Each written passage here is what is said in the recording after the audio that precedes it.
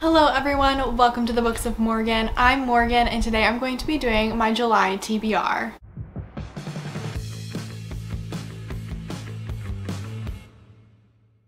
Now, I didn't really know if I wanted to make a TBR. I actually made like 3 different TBRs before making this video and then decided to scrap all of them. The problem is that I really want to read all the books that I have, but I also am moving at the end of the month, so I have to take those things into consideration. In July, a lot of people are participating in the reading rush. I've been participating in it for the last 3 years now. However, I can't participate in it this year simply because I am moving and my dad's coming into town to help me do that, so I'm going to be spending time with him, getting stuff ready, packing things, and just doing the reading rush this year is not plausible, nor is it like, I don't know, it's just not feasible for me. Like, I cannot do a readathon with prompts for books that I don't really want to read, if I'm being honest. I love the reading rush. I think it's a great and awesome readathon, and I think everyone should participate in it because the hosts are so kind. Raylene and Ariel are amazing, and I hosted a read-in last year and it was so much fun.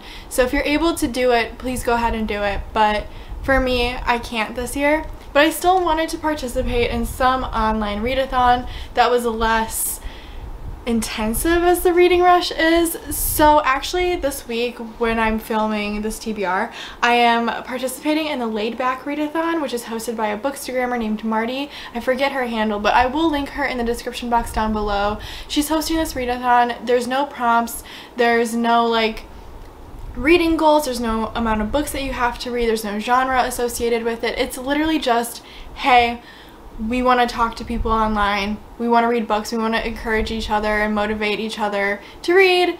So it's super chill, it's really fun to talk to other people and figure out what they're reading. So I'm doing that starting today. Also, yes, I know I'm filming my TBR very late. You know, 4th of July got in the way, I was doing stuff. I meant to film earlier, it's just, you know, life. But I have been reading and I will share those books that I've read with you so far. But yeah, I will get started and go into the TBR. So sorry for rambling. I'm going to get into the books now. So yeah, here we go. The first book that I have on my TBR is Next Year in Havana by Chanel Clayton. This is an historical fiction novel set in Cuba, and there's romance, and I think it takes place during the Cuban Revolution. Is that what it is? Wow, I really do not know my history. Oh yeah, it is the Revolution. That's embarrassing. Okay, so I'm a history major, or I majored in history in college. I keep forgetting I graduated 2 months ago. But I studied 19th century history, not 20th century history, so that's like embarrassing and I don't want to get into it. But yeah, I'm going to be reading Next Year in Havana by Chanel Clayton. I'm really excited to read this. This has been on my TBR for forever. It's also a beautiful cover. I mean, stunning. Yeah, I don't really know what it is about except that it takes place in Cuba and it was part of Reese Witherspoon's book club. I also want to get to Hunting Prince Dracula by Carrie Maniscalco. This is on last month's TBR. Haven't gotten to it. I don't know, man. I don't know what it is about this book that I just like don't want to read it or something. Like, I want to read it and then I look at it and I'm like, I don't want to read it. You know? Yeah, it makes sense in my head. Okay, this is about a female detective in the 19th century, and she's trying to figure out who Dracula is, and she goes to Transylvania and she's a sleuth, a detective. The first book is Stalking Jack the Ripper. I read that years ago and just haven't picked up the sequel yet. Okay, I have a lot of big books on my TBR and I know I'm not going to read all of these, but I just wanted to add this in case I was in the mood for it. But Dragonfly and Amber by Diana Gabaldon. After talking about Outlander during my mid-year book freakout, I was like, man, I need to continue with the series because Outlander is my favorite book that I've read this year.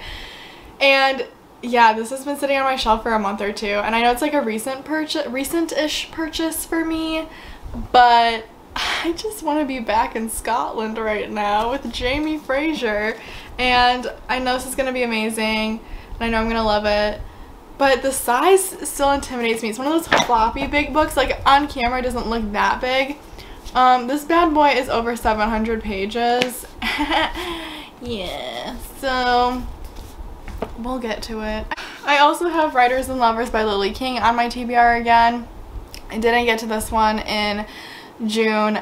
Honestly, June was such a weird month. Like, I did stick to my TBR in a sense. Like, I read some books on there, but I kind of changed everything when the Black Lives Matter movement started really picking up speed and I wanted to read more Black authors, so I kind of put these kind of books on the side. Yeah, so I'm gonna get to this one eventually. Oh, this is a book about what is the book about actually, Morgan? Well, this one is a literary fiction romance novel-ish that takes place in Maine, and it centers around a young writer and her relationship with 2 different men, and there's like love triangle stuff in here.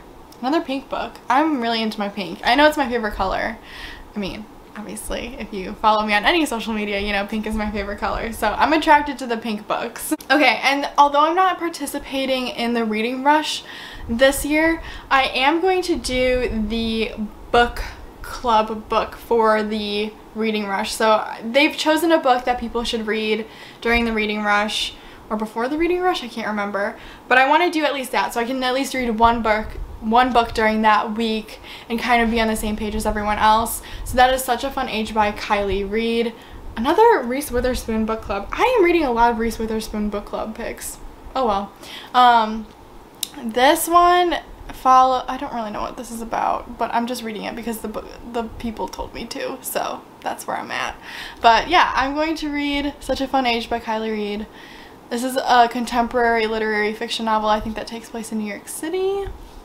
So yeah, it's a beautiful cover. It's got pink. You know I love pink, guys.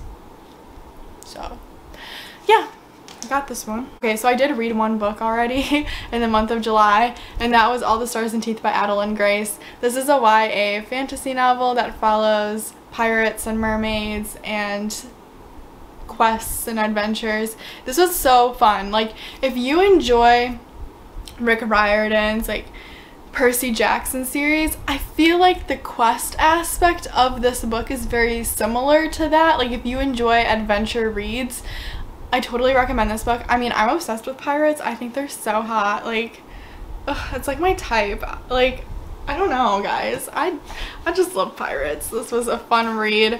I'm really into it. I honestly didn't pay attention to descriptions of the characters because I was like, I'm gonna make them how I want to in my own head.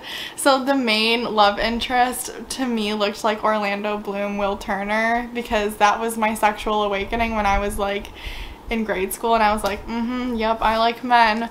So I was like, you know, putting that into this book, even though the author probably didn't want her characters to resemble Pirates of the Caribbean, but I don't really care. I did what I wanted to do when reading this. Really enjoyed this book. I'm going to talk more about it in my wrap-up. But yeah, if you enjoy pirates, if you enjoy a little bit of romance, adventure, magic, it's all in this book. It's really good. Okay, and then I'm going to show you the book that I'm currently reading, and that is The Giver of Stars by Jojo Moyes. I'm more than halfway through, so I'm getting through a good chunk of this. This is about women who work for a traveling library in the Appalachia region of Kentucky, and it is so good. This is, during the Great Depression as well, so this is historical fiction. There's some romance in there, but it's really about this female friendship in this library in Kentucky. Oh my goodness. I love this book. It is so good. Like, another Reese Witherspoon book club pick, but I don't care. I enjoy Reese Witherspoon's book club picks. I mean, whatever. I am really enjoying this book. I think it's amazing. I can already tell this is going to be a 5-star read for me, and I'll talk more about it in my wrap-up, but yeah, I'm reading this throughout the Laid Back Readathon, and I was talking to someone else who's read this book, and we're on the same page about how amazing it is. But yes, I am currently reading this one, and I plan on finishing it today. And lastly, I'm going to show you the book that I'm going to do for my first Tipsy book review. And the votes were really close. It was between Six of Crows and Crescent City, but I received messages from various people that Crescent City was going to be the book that I read. I kind of knew this was going to happen. I wanted it to happen. So yeah, I'm going to be reading Crescent City by Sarah J. Maas. Once I finish The Giver of Stars, like, I'll probably start reading this book. I don't really feel like I need to say anything about this book because this is Sarah J. Maas's first adult fantasy novel. we'll see how that is. And a lot of people either love it or hate it, which I feel most people think about Sarah J. Maas. And I feel like I love or hate her too. There's some books by her that I absolutely adore. Akamath was amazing. I read that. That's like the most read book on my shelf. Like I've read it at least 5 times. And I didn't really like the Throne of Glass series. It was like mediocre. Kingdom of Ash was horrible, but Empire of Storms was so good. So I'm like so conflicted about all things Sarah J. Maas. So I don't really know how I'm going to feel about this book. I don't know if I'm going to love it. I don't know if I'm going to hate it, but I'm going to review it drunk later this month, and it's going to be awesome, I hope. So if anything, it'll be funny. So I'm not going to read this drunk. I'm going to read this sober, tab it, and then go back to things in my video. But yeah, this is the last book on my TBR, but I am going to start it soon. I know that TBRs are subject to change. I mean, these are the books that right now I'm currently in the mood to read, but throughout the month I'm sure I'll read different books and change things out. So stay tuned for my wrap up at the end of the month to see what I actually do read. But these books are the ones that I'm most excited about right now. Thank you so much for watching this video. If you enjoyed it, please give it a thumbs up. And if you want to see more from me, please hit that subscribe button, and I'll see you next time. Bye!